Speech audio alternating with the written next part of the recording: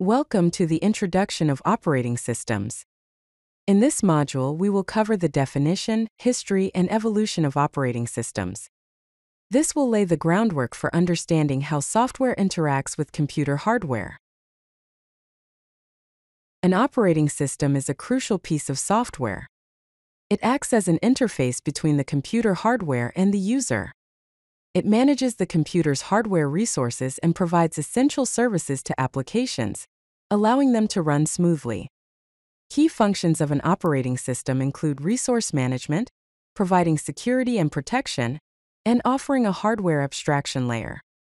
Think of the operating system as the conductor of an orchestra, making sure each instrument or hardware component plays its part in harmony. The operating system sits between the user and the hardware. On top is the user layer, below the operating system is the hardware layer. Between the layers are the applications. The components of operating system are shown as smaller circles inside the operating system. Operating systems perform a variety of critical functions to ensure the smooth operation of a computer system. These include process management, which involves creating, scheduling, and terminating processes, as well as managing CPU time allocation.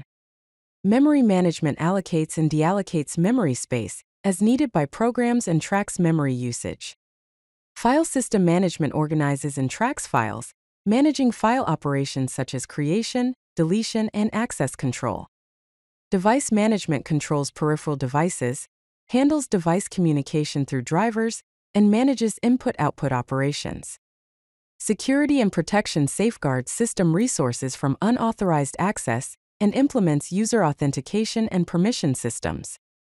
Finally, the user interface provides a means for users to interact with the computer through command line or graphical interfaces. The history of operating systems can be divided into several distinct phases. In the 1940s, computers operated without operating systems. Programs were entered using punch cards or plugboards, and only one program could run at a time. The 1950s saw the introduction of simple batch processing systems where programs were grouped in batches and executed sequentially to reduce setup time between jobs. In the 1960s, multi-programming was developed, allowing multiple programs to be loaded into memory. Time-sharing systems like CTSS and Multics enabled multiple users to interact with the computer simultaneously. In 1969, Ken Thompson and Dennis Ritchie at Bell Labs developed Unix, a portable multitasking multi-user operating system that would become highly influential. The evolution of operating systems continued into the modern era with significant advancements. In the 1970s, the microcomputer revolution led to CP/M, Control Program for Microcomputers, becoming the standard operating system for early microcomputers. Apple DOS was developed for Apple II computers. The 1980s marked the personal computing era, with MS-DOS dominating the IBM personal computer market. Apple introduced the Macintosh with its revolutionary graphical user interface. Unix variants continued to evolve in academic and research settings. In the 1990s, Windows 95 brought graphical user interface to mainstream personal computer users. Linux was created by Linus Torvalds as a free Unix-like operating system. Internet connectivity became a standard operating system feature.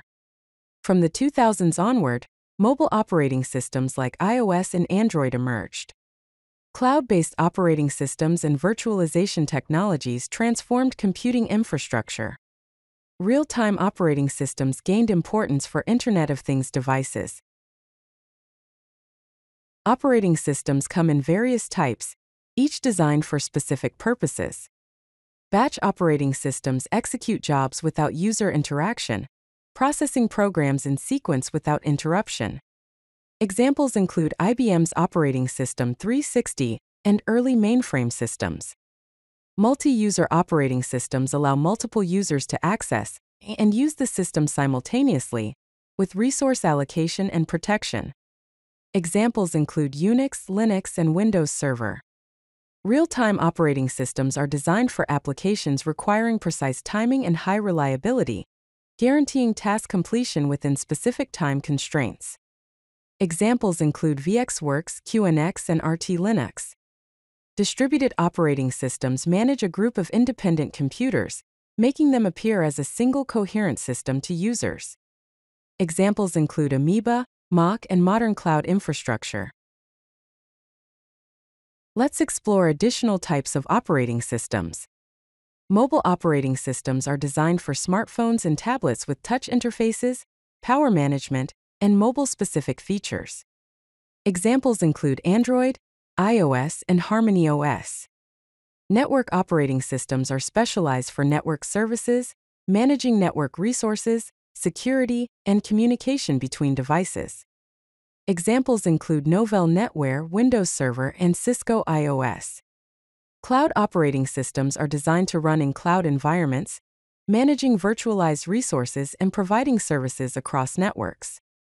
Examples include Google's Chrome OS and cloud-optimized Linux distributions. Embedded operating systems are compact systems designed for specific devices with limited resources and specialized functions. Examples include FreeRTOS, Embedded Linux, and Riot OS. The core of an operating system is its kernel, which comes in different architectural types. A monolithic kernel runs all operating system services in the kernel space, providing high performance but less stability, as a crash in any service can bring down the entire system. Alternatively, a microkernel has a minimal kernel with only essential services.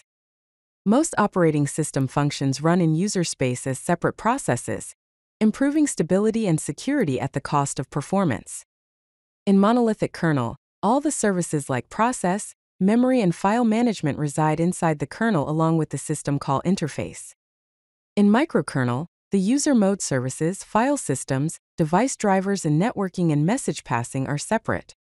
Only the microkernel sits between them and the hardware. Beyond monolithic and microkernels, there are other operating system architectures. A hybrid kernel combines elements of both monolithic and microkernel designs. Some services run in kernel space for performance, while others run in user space for stability. An exokernel provides minimal hardware abstraction. Applications use library operating systems to access hardware resources, allowing for customized operating system functionality and maximum performance. In hybrid kernel, some user mode services are separated out, while the core services like memory and input-output management remain inside the kernel. In exokernel design, secure multiplexing interface sits between library operating systems and the exokernel. Modern operating systems are evolving with several key trends. Cloud-native design involves operating system architectures optimized for cloud environments with containerization and microservices support. Enhanced security includes hardware-backed security features, sandboxing, and advanced permission models to protect against threats. Artificial intelligence integration provides built-in artificial intelligence capabilities for resource optimization, user experience personalization, and security. Virtualization enables native hypervisor support and hardware-assisted virtualization for running multiple operating system instances. Cross-platform convergence offers unified experiences across devices with adaptive interfaces and synchronized services. Real-time capabilities ensure low-latency performance for Internet of Things, edge computing, and time-sensitive applications. Operating systems continue to evolve to meet the changing needs of computing environments and user expectations. If you like this video, hit that like button and don't forget to subscribe. Visit codelucky.com for more such useful content.